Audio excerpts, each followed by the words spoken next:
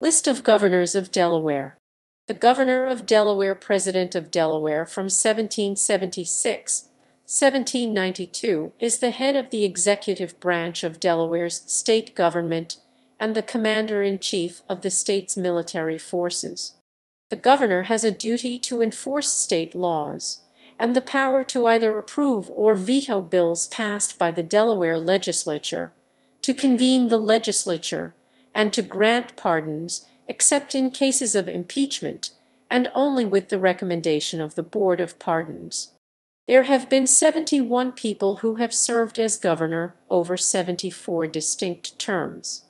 3. Joseph Haslet, Charles Polk Jr., and Elbert N. Carvel served non-consecutive terms.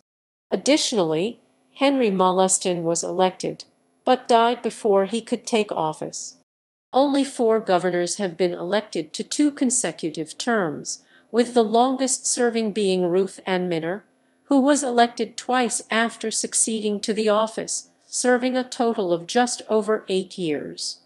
The shortest term is that of Dale E. Wolfe, who served 18 days following his predecessor's resignation. David P. Buckson served 19 days under similar circumstances. The current governor is Democrat John Carney, who took office on January 17, 2017. Governors.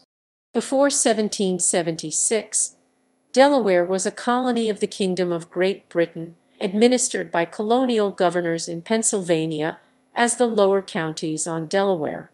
In 1776, soon after Delaware and the other 13 colonies declared independence from Britain, the state adopted its first state constitution. It created the office of President of Delaware, a chief executive to be chosen by the legislature to serve a term of 3 years. The office of President was renamed Governor by the Constitution of 1792, which set the commencement date of the term to the 3rd Tuesday in the January following an election, and limited governors to serving only 3 out of any 6 years. The term was lengthened to 4 years by the 1831 Constitution, but governors were limited to a single term. The current Constitution of 1897 allows governors to serve 2 terms.